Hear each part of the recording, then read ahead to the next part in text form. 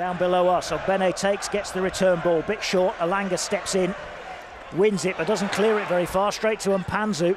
Now Carlton Morris lays it off for Barkley, who shoots, and good save. Low down to his left. Good challenge. Now it's sent forward by Bolly to Gibbs-White.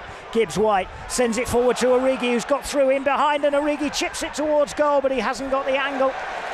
And it runs across the face of goal. 3-0 as Wood lays this off nicely to Gibbs-White on halfway. Gibbs-White's ball through is deflected, but then Alanga plays it to Divock Origi. Origi's shot is somehow stopped on the line by a magnificent block from Reece Burke.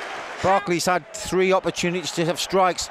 Forest have had the better ones. With Gibbs-White linking up with Williams and crossing towards Wood, and Wood stabs it in on the volley from close range, and Forest finally break the deadlock.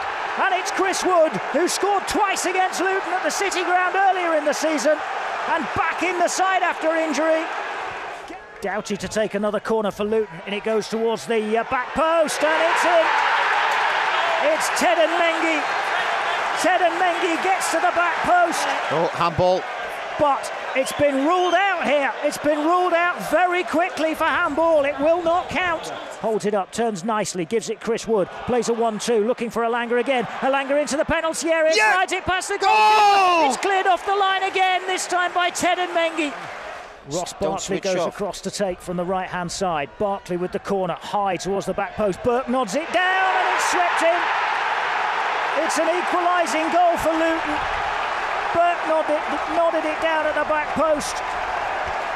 And then it's swept home. It might have been Luke Berry.